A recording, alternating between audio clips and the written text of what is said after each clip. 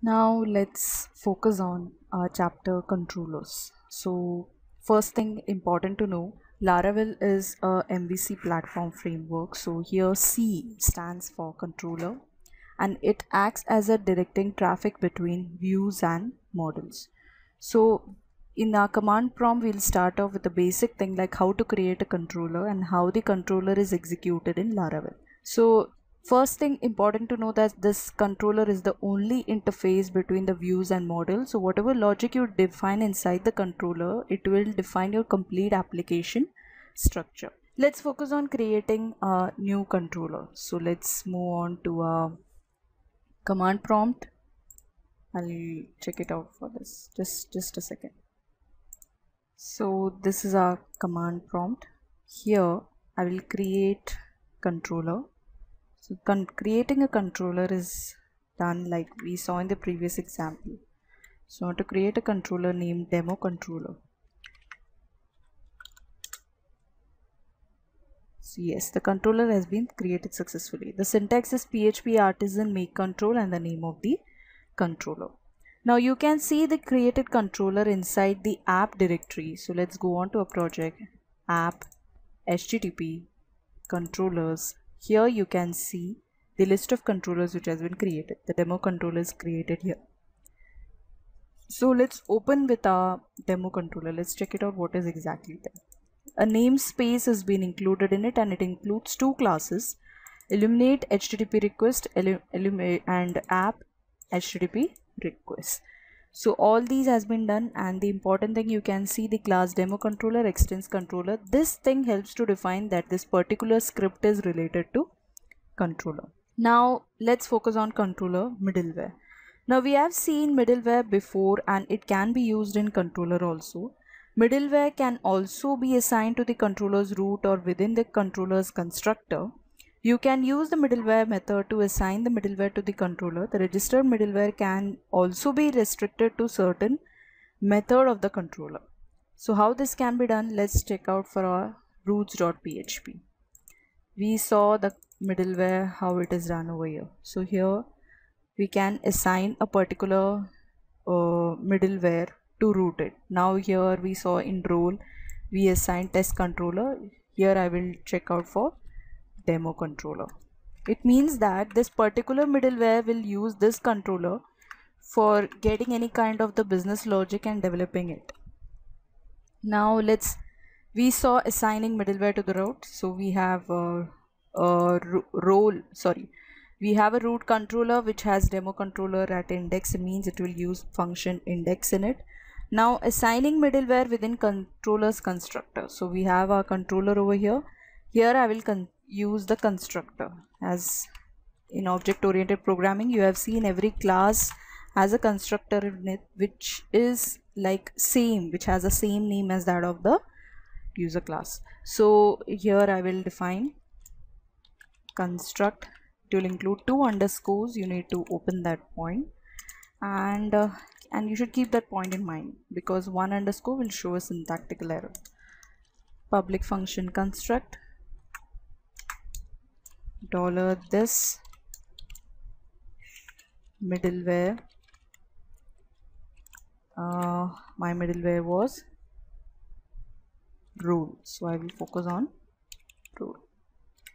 So, okay, so I am done with it. Here we are assigning it the middleware using middleware method in the user controller. So now we will focus on one example. Here we'll create a user controller and then we will assign it to some particular middleware within routes.php. Then we will create another middleware called first middleware and make some of the changes in it, and let's have an interaction with both of them. Let's see how it is done. So step one is to create a user controller. So let's create a user controller. User controller has been successfully done. Let's move on to our routes.php. It's here.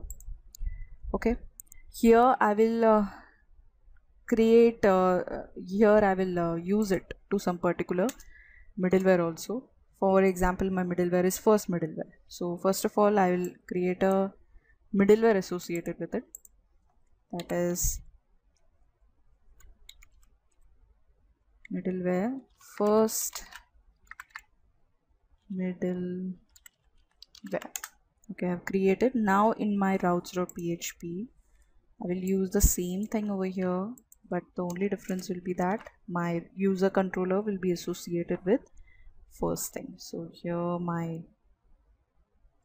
this thing will be user, middleware will be first, uses user controller,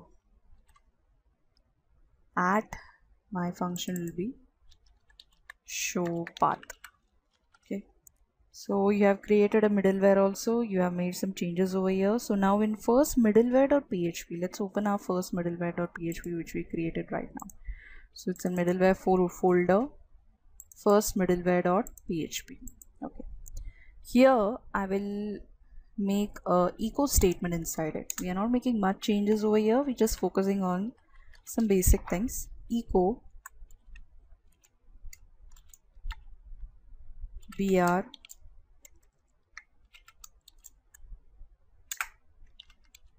first middleware. Yep, done. Now other things I will not change. Now I'll create another middleware, second middleware.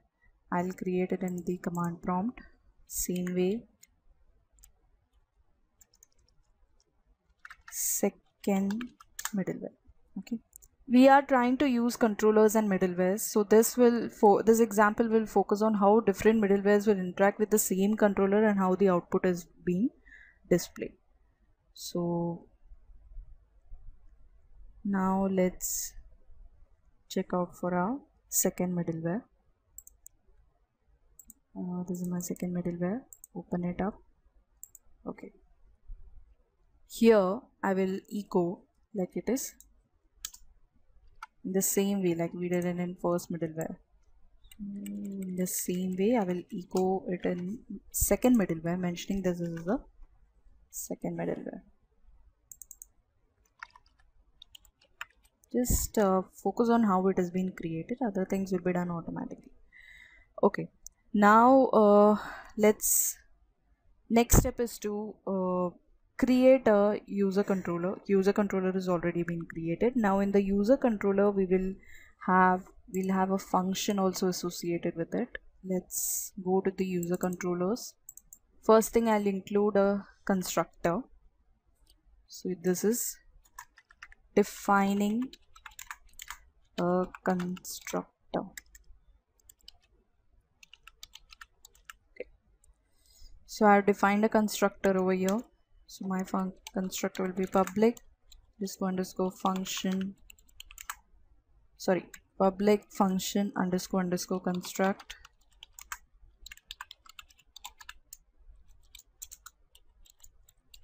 Always check for the indentations. Public function _ construct $this middleware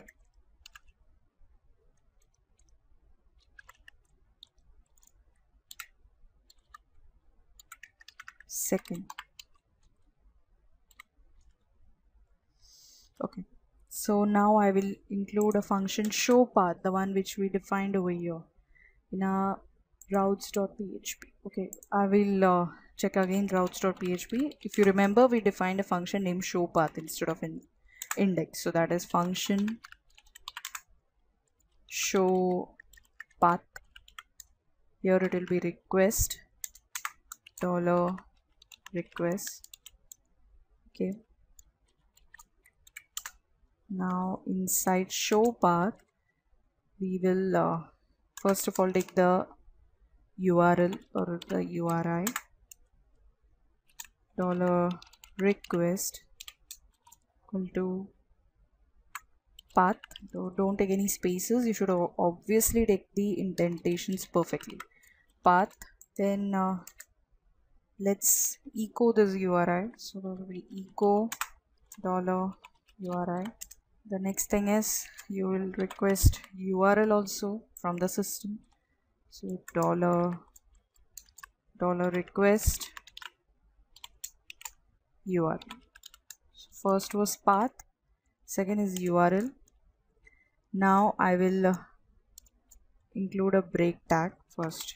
Let's print it appropriately. So I'll include a break tag PR. Okay, accordingly save the files time to time, because any kind of issues will lead to your loss of code. URL, echo URL, so my URL will be $URL. Okay, done. Now in the similar way I will also have method equal to $request method echo, same way I'll include these things, break and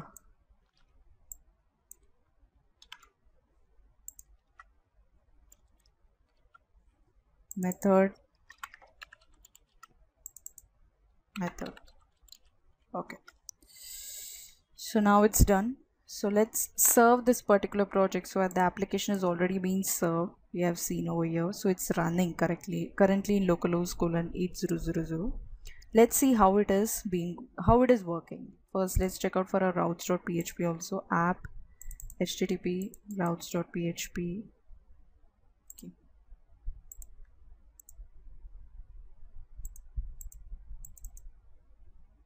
So here I will also do a small change.